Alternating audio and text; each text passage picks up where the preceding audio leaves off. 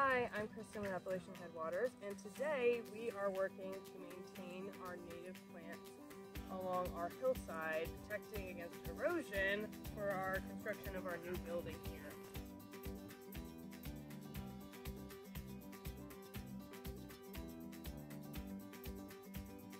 Cool season grasses, like our fescues over here, see how they're not a bunch grass? It's like one It's spreading, yeah. So it'll have like rhizomes that are spreading out. And it's also still green because it's the cool season, right? Okay. So the cool season grasses are what we want to get rid of today. We're going to leave our bunch grasses, like these guys here. Right.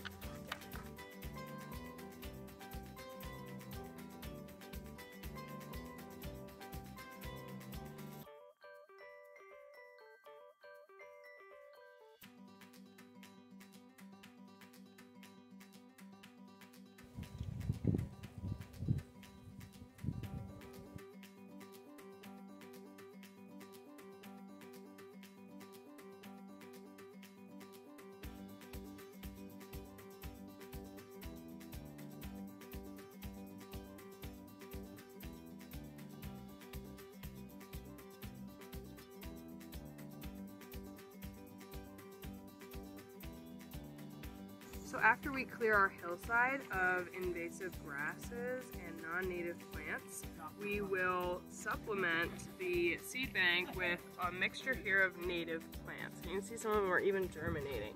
Some of the species that we have in here are Gara, evening primrose, columbine, senna, and bush pea, which are great for early successional plants that will maintain anti-erosion effects on this hillside. So we're scratching up the soil a little bit, so that way there are places for our seeds to get covered into little nooks and crannies. And if Michael wants to, he can cover that up. It's also okay there. Didn't have anywhere for the seeds to go. They might just blow away or be eaten by insects and birds. So now they're covered up and they're protected until it rains.